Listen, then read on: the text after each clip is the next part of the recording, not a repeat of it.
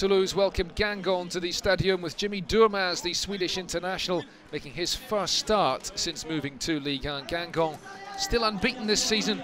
Coach Antoine Comboiré welcomed Jimmy Briand back into his starting lineup as the Brittany side looked to get back to winning ways after drawing with Montpellier in their previous outing. It's been an excellent start to the campaign, though, for the small, unfashionable club from Brittany.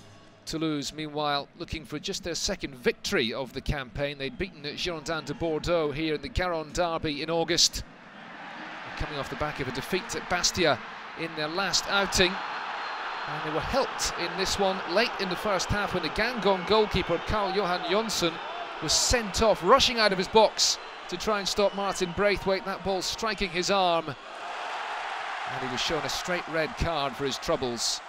Guingamp down to 10 men before half-time. Thibaut Giresse was taken off, and Théo Guivarch came on in his place in goal for Guingamp to make his senior debut. Guingamp held on until the interval with a certain Alain Giresse watching from the stands, the father of the Guingamp player Thibaut Giresse, the former Toulouse coach, these days in charge of the Malian national team, watching from the stands. Antoine Comboiré's Guingamp got the breakthrough early in the second half, winning a penalty.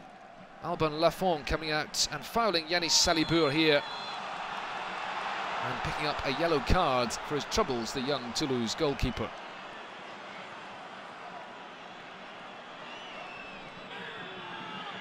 And Jimmy Briand stepped up to beat LAFONT from the spot. His first goal of the season, 54 minutes in, and the France international forward giving the visitors the lead. But Toulouse were not behind for long. Just after the hour mark, they won a penalty of their own, and Salibour, who'd won the penalty at the other end, committed the foul, this time inside his own penalty box, bringing down Steeve YAGO.